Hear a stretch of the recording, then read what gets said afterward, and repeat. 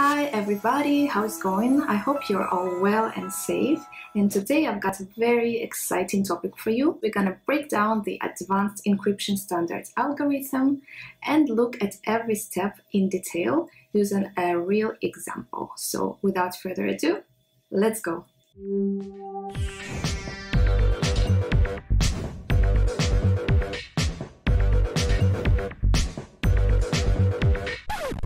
In Advanced Encryption Standards, we can use three different types of keys of different lengths.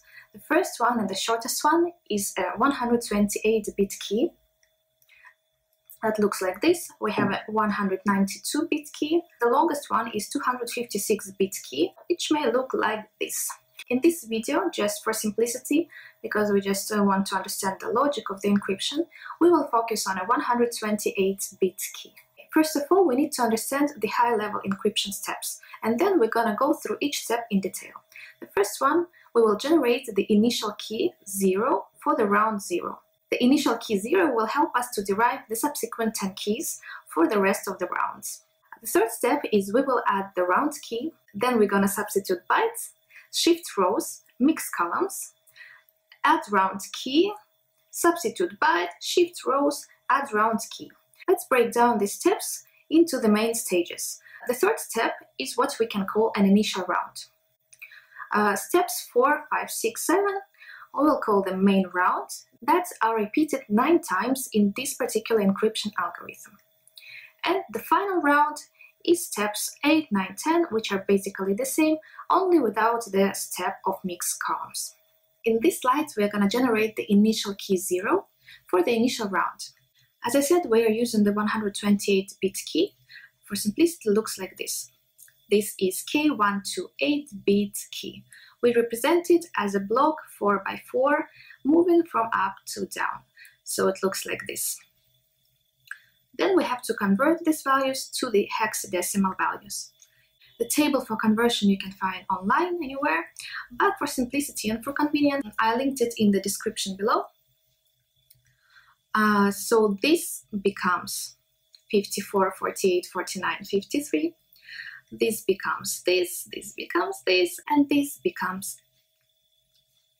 this. So we have converted to the hex values, and we have our initial key 0. This step is quite simple. Let's move on to the next one. Now we will generate the sub-key 1 for round 1 of the encryption algorithm.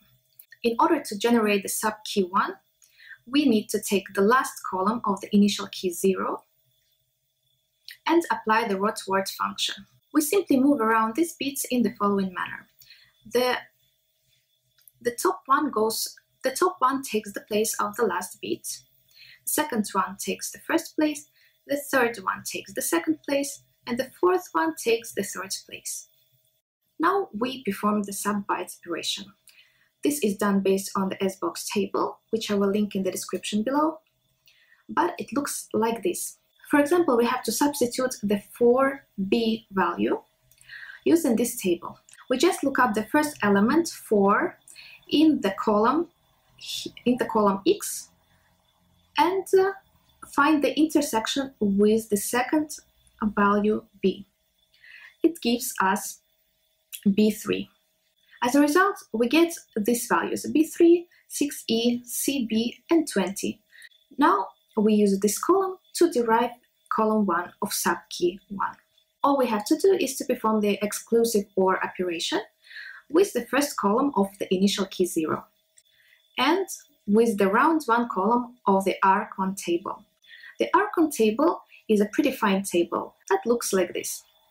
As you can see, in this table we have 10 columns for 10 rounds. In this round, as we are deriving the sub-key 1, we use the first column for the round 1, which is 0, 1, 0, 0, 0, 0, 0, 0. So if you do not know how to perform the exclusive OR operations, I will explain it in the next slide. Now we're going to perform the exclusive OR operation between these values and these hexadecimal values. First of all, we have to convert them to the binary values using the tables available on the internet. I will link also in the description below. So B3 becomes 10110011, 6E becomes 011011110, CB becomes this value, and 20 becomes this.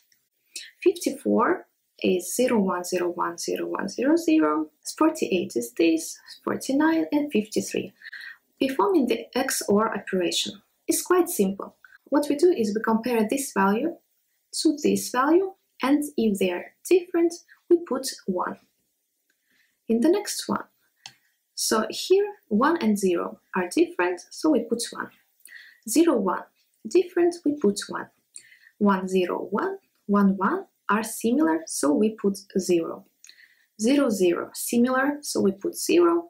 0, 1 is 1, 1, 0 is 1, 1, 0 is 1, and so on. I think you got the logic. So I will just click here. Dividing this binary string into the 8 bits, we can convert them back to the hexadecimal values. This one is E7, the second one is 26, the third one is 82, and the last one is 47. For the rest of the video, we will just use the XOR calculator because we don't want to spend our time for these manipulations that we already know about. We have just successfully performed the XOR operation between these two values. And the result is this: E7, 26, 82, and 47. We need to perform another XOR operation with the first round column of the RCON table. And the result will be E6, 26, 82, and 47, which will successfully become the first column of the subkey 1. Now we can use this first column of the subkey 1 to derive the second column. For this, we take the first column of subkey 1 and the second column of the initial key 0 and perform the XOR operation between them. And we get this result, AF 75, C9, and 66, which becomes the second column of the subkey 1. The second column, in return, will help us to derive the third column by performing the XOR operation with the third column of the initial key 0. And we have the third column of subkey 1. Congratulations! And in the same way, we use the third column of subkey 1 and perform the XOR operation with the last column of the initial key 0 to get column 4 of the subkey 1. Ta-da! Now we have generated the subkey 1 that will be used for round 1 encryption. After we have successfully generated the subkey 1 for round 1, we have to derive all the rest keys for round 2 to 10. In the same way, I will not be repeating the same steps, but basically to derive the subkey 2, you take the last column of subkey 1, perform the root word, sub-bytes operations, and exclusive OR operations with the column 1 of subkey 1 and the round 2 column of RCON table. So you derive all 10 keys in this way. Assuming you have generated all 10 subkeys, we can move on to the next slide. Let's recap what we have done so far. First, we generated the initial key 0, generated 10 subkeys, and now we are at the initial round of the encryption process. We will add round key in the next slide. Adding round key 0 to plain message. This is quite interesting. Here we actually have a message which is in plain text. Let's say the message is "I love cucumbers." Cucumbers. I'm not even sure I'm pronouncing it correctly.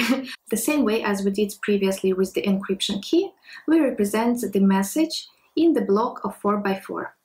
Now we convert them to the hexadecimal values to get this result and perform the exclusive OR operation with the initial key 0. You already know how to perform the XOR, so I will just show you the result. It will be this little table here.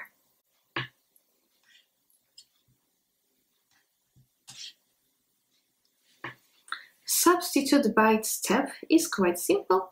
We take the results from the previous step, and based on the SBox table, we substitute the bytes. The result will look like this. And now we use this result table to perform the shift rows operation. What we do is we simply shift rows to the left. The first row we don't shift, or you can say we shift by 0 cells. The second row we shift by 1 cell to the left. The third row we shift by 2 cells to the left, and the last row we shift by 3 cells to the left. to get this result. What happens to the rest of the values? They simply move in the same order as in the initial table. Okay, good. So to perform mixed columns, we take the results from the previous step and multiply it by the predefined matrix, which will give us a set of values. For now, let's call them A1, A2, A3, A4, and so on.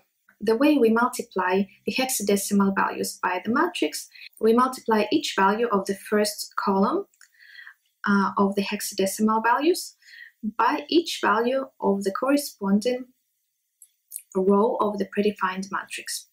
So to get A1, the equation is as follows. We multiply A4 by 2, then we perform the XOR with the product of 47 and 3, XOR with the product of F0 and 1, and XOR with the product of 67 and 1.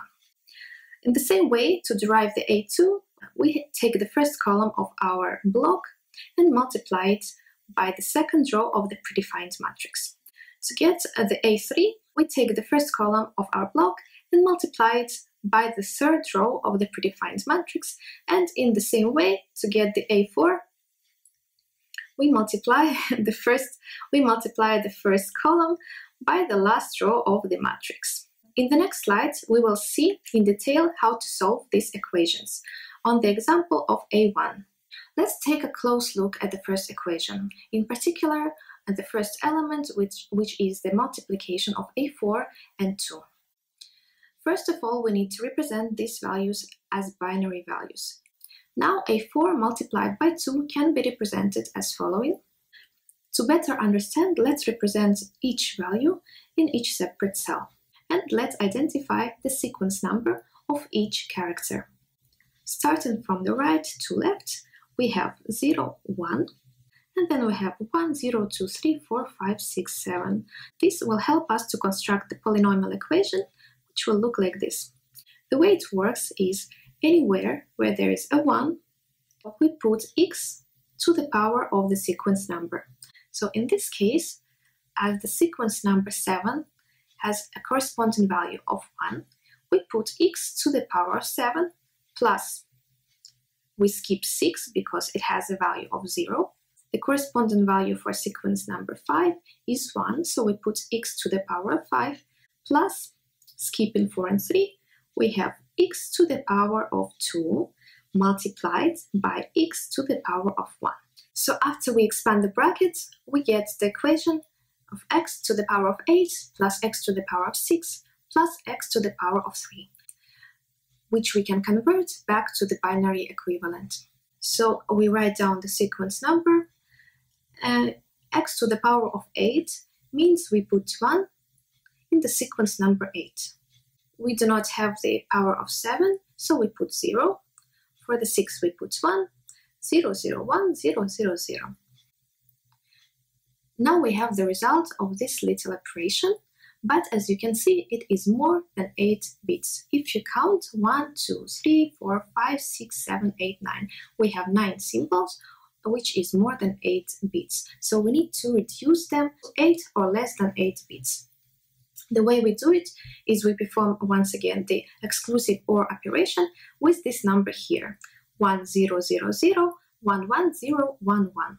We take the first number and the second number, and the result is 0, 0, 1, 0, 1, 0, 0, 1, 1, which, if you look up in the table, equals to 53 in hexadecimal values.